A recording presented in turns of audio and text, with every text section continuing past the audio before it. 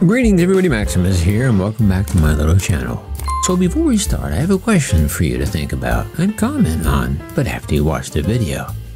But does it matter to you if you're flying on a plane that's flying autonomously, meaning by AI or a computer?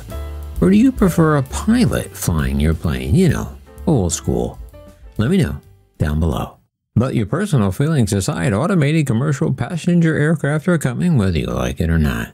And they're coming sooner than you think. Well, actually just in a matter of months. And honestly, I can't believe it's taken this long considering planes have had autopilot and auto landing for decades now, so why not auto takeoff as well? However, I think the main sticking point has been and continues to be the acceptance of the flying public, as they see this final step may be a bridge too far and a slippery slope to removing the pilot from the equation altogether. And that being said, I imagine in a matter of years, commercial aviation will finally scale that mountain as well. However, now 60 years later, the world of commercial aviation is preparing for a similar technological leap as the world's third largest aircraft manufacturer, Brazil's Embraer, is introducing and implementing a similar technology. But now they will be using it for takeoff on commercial flights as well as the landings and of course with the fully automated autopilot for the cruise mode in between, thus relegating pilots to highly paid, well-dressed cockpit babysitters. You are watching Maximus Aviation.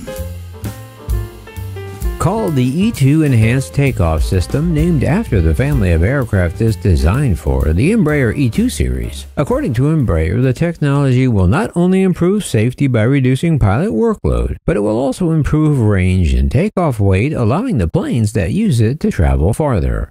Patrice London, principal performance engineer at Embraer, who has worked on the project for over a decade, said, "The system is safer than its human pilots." Well, I'm pretty sure the world's pilot unions will have something to say about that. But Embraer's theory is that the new technology is better than actual pilots because the automation is pre-programmed to function the same way every time. Thus, it takes human error out of the equation. So if you execute 1,000 takeoffs, London said, you will get 1,000 of the same exact takeoffs each time. London added that they have already started flight testing and plan on getting their auto takeoff system approved by World Aviation authorities for use in just a few months, beginning in 2025, before introducing its full implementation from select airports. However, Embraer isn't the first to develop the technology, but they will be the first to implement it. You may recall about 5 years ago in January of 2020, Airbus demonstrated its ATOL system, or Autonomous Taxiing Takeoff and Landing System, when they successfully performed the first fully automatic AI vision-based takeoff using an Airbus family test aircraft at Toulouse Airport. However, Airbus has no plans as of yet to implement the system.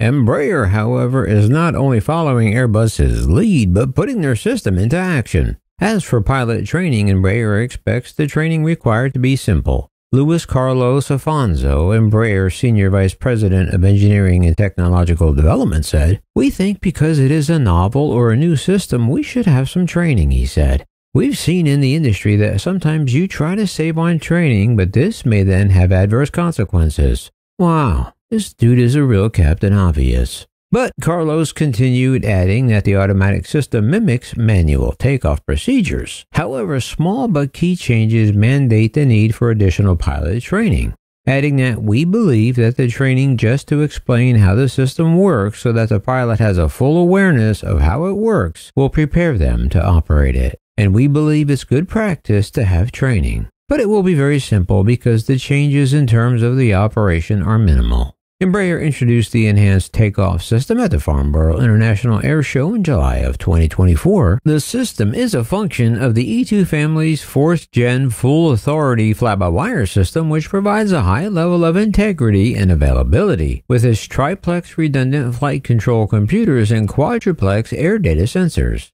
The system is designed to reduce takeoff distances by providing precise, consistent control of pitch angle, which increases the payload range and performance of larger aircraft taking off from short runways.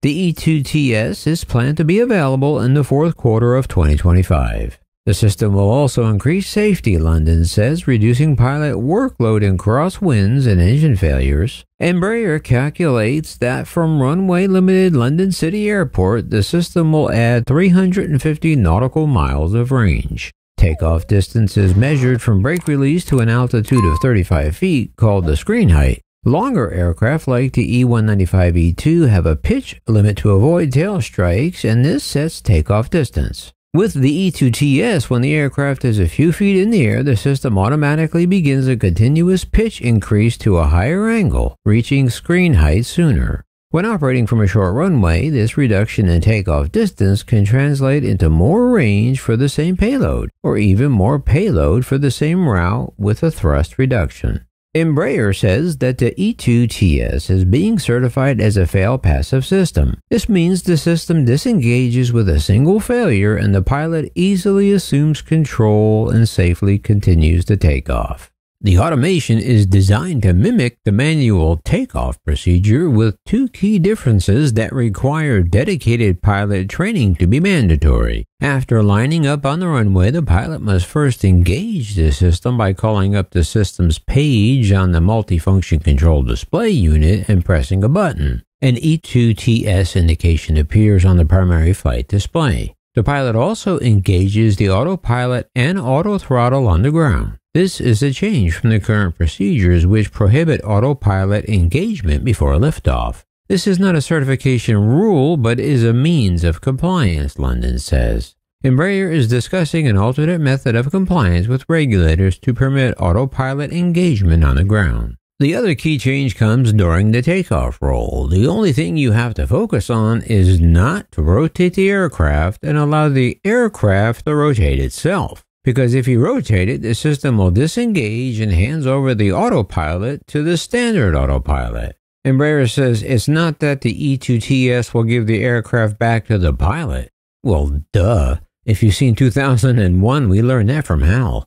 Anyway, Embraer says that it's that the autopilot mode will move from E2TS to flight path, which is vertical mode of the autopilot. At 400 feet, the lateral mode engages, and you can take your hands off the yoke. After that, the standard operating procedures are the same, the call-outs and everything. And if the E2TS system fails, the call-out is one that the pilot is used to on the aircraft. The plane says autopilot, autopilot, so they don't need to learn anything new. Whenever a pilot hears autopilot, autopilot, they know they have control.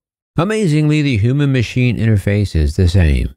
Embraer says that's why they believe the training will be very easy, saying that pilots need to know and be comfortable with how the system operates, but it will be second nature for them.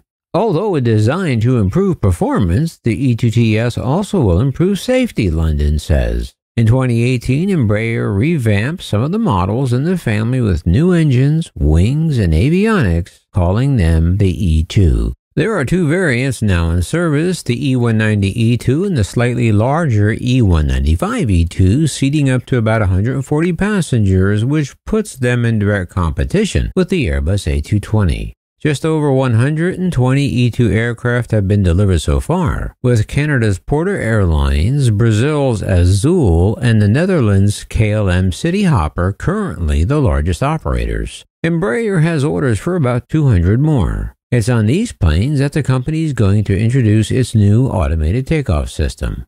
Embraer says if you're a pilot, you have to give some room for error. But because this system is so precise and consistent, you don't need the same margins, and you can operate closer to the optimum in the initial rotation as if you were closer to touching with the tail. Except you will not, they say. They say they've tested the system in failure cases, especially when you lose an engine. It's amazing how you get a workload reduction, especially during a failure. Whenever you reduce the workloads, you make for a safer operation. But rest assured, Embraer says this is not a first step towards total automation or even getting rid of one of the pilots. We are just adding one phase, which is the takeoff phase, where you can now have the autopilot engaged, they say. But it's far from autonomous, because the pilot is there, and if there's a failure, the pilot is the one that will take control. Oh, well, I feel better now.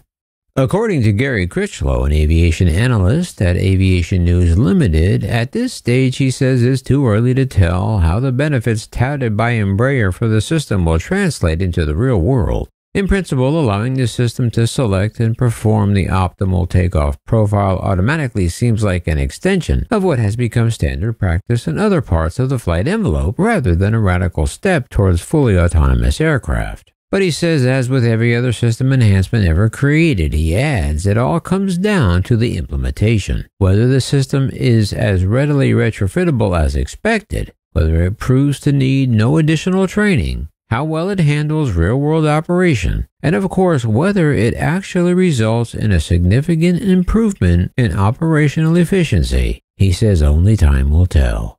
So what do you think? Is it a good idea, or are the AI overlords forcing autonomous aircraft on the flying public, whether we like it or not? Well, that's all I have for now.